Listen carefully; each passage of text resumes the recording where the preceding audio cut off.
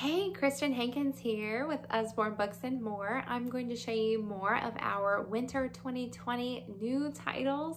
These are going to be our new books that are designed to manipulate and or educate, sometimes both. Interactive learning is my favorite way to help my kids learn new information.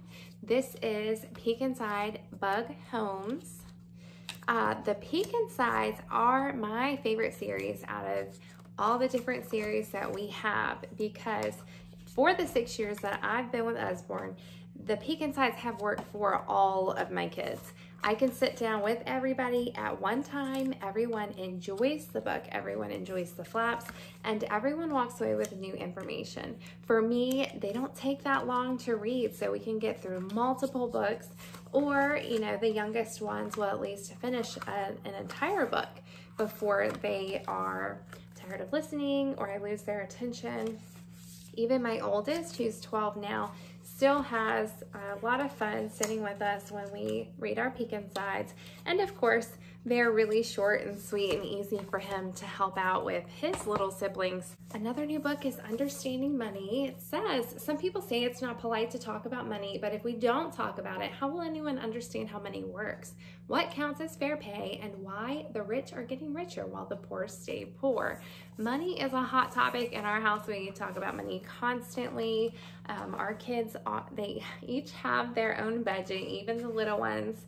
They have a savings account, they have a charitable donation account, and they have their spending money, which they understand they still have to save up for things to spend their spending money, since their savings is long-term. So my kids have loved the Managing Your Money, and they're really excited to see Understanding Money as well, so that they can continue learning more and more about how to be good stewards of their money, how to manage their money well, and how to just make sure they're making good financial decisions, even at a young age. That way it's never a taboo topic. They're always prepared. The Usborne STEM collection is growing. Now we have a technology scribble book. These are interactive books. They're designed to be written in, and the format is just really fun. It's not a workbook, it's like an activity book, but they are doing real work. In this one, they're going to be learning about different sorts of technology. Technology is all over my head, so I probably should hang on to this one and do it myself.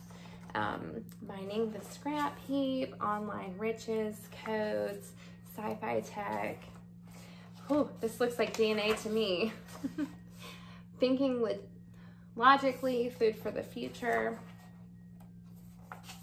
and computers of the future, and more. I'm always excited to see books like this, because I definitely push physical books in our house, but technology is not going anywhere, so we need to stay up to date on that as well. Donnie and Dash's 1, 2, 3 is a pop-up counting book. You may have seen Alfie and Bet. I think it's Alfie and Bet. Got it over here somewhere. Alfie and Bet's ABCs, and now we have a pop-up for counting. How fun is that? I am so happy to see this. My second to youngest is 4 now, and she's all about learning. She wants to learn all of her numbers. She wants to count all the time. She wants to practice all of her letters. So she's gonna love that. Dr. Maggie's Grand Tour of the Solar System. This is a really, really big book. This is packed full of information about our solar system, going into orbit, getting into space. There's information about each of the planets, the atmosphere, the moon, the phases of the moon. Here's information about the sun. This is just a very comprehensive book for all things space, asteroids, rocky bodies, meteorites, Jupiter's layers, other moons, other surfaces, the last planet, Pluto, the dwarf planet. Is Pluto a planet? What do you guys say? I remember when I was in college and they declassified Pluto as a planet, but after having Pluto as a planet for so long, I don't know how you just take it away. See Inside Atoms and Molecules is it's a new Lift the Flat book, but it's also in our Usborne STEM series. we are definitely getting more and more books that your kiddos can use to enhance their knowledge in those areas: science, technology, engineering, and math. Oh, sometimes it's hard to remember all of these acronyms. Let's just say all the important stuff, all these growing fields.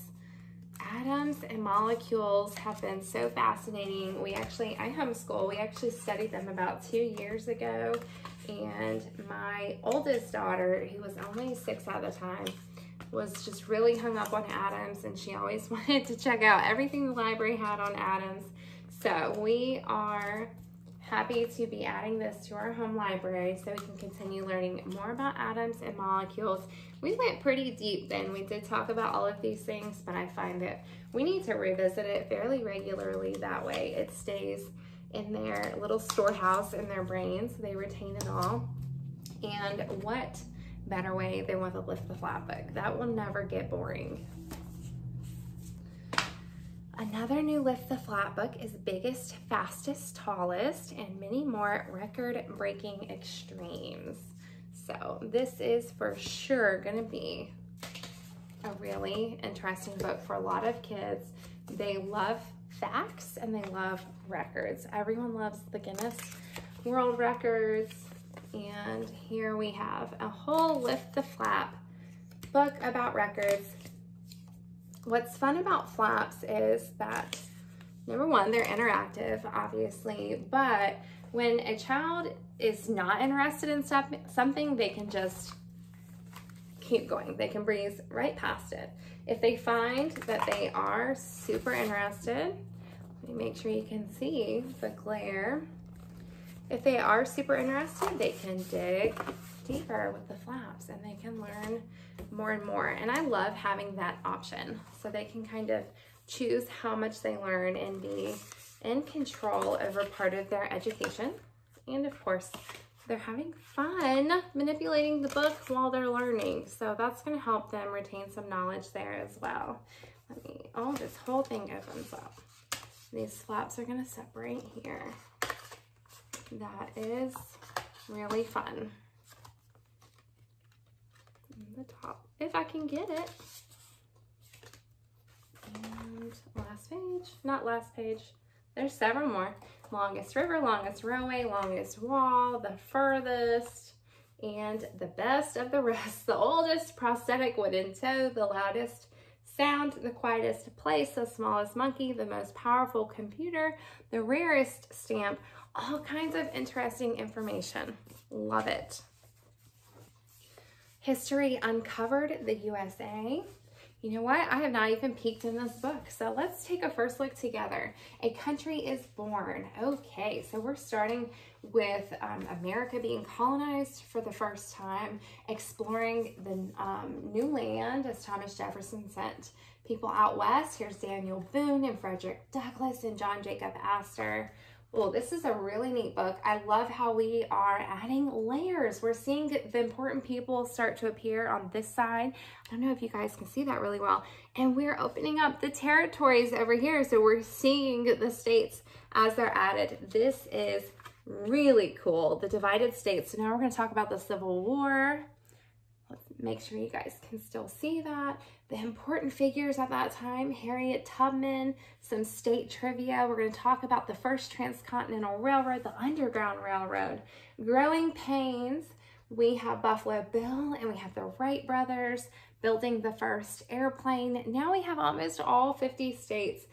We're in Reconstruction at this point, and we are going to have women gaining the right to vote in America. It's hard to believe that's 100 years ago now. Beyond the borders, we're going to talk about the assembly line, international interests, the Great Depression, the Golden Age, Amelia Earhart. Now we have all of the states have been added. The dates are at the top. I'm sure you saw that as I was flipping through. Modern times. This is just the neatest book. This is probably going to be in my top 10 favorites. When I'm done recording, I'm going to spend a little bit more time with that book. That's a job. I like animals. What jobs are there? So let's learn about different jobs for someone who likes animals.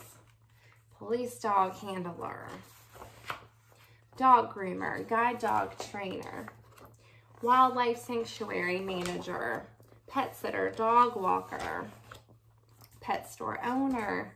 My 6-year-old daughter is a huge fan of animals, marine biologist, mounted police officer. I hope she doesn't move very far away to become a mounted police officer, but she loves dogs and cats the most. And I love that it lists all these jobs because we talk about that all the time.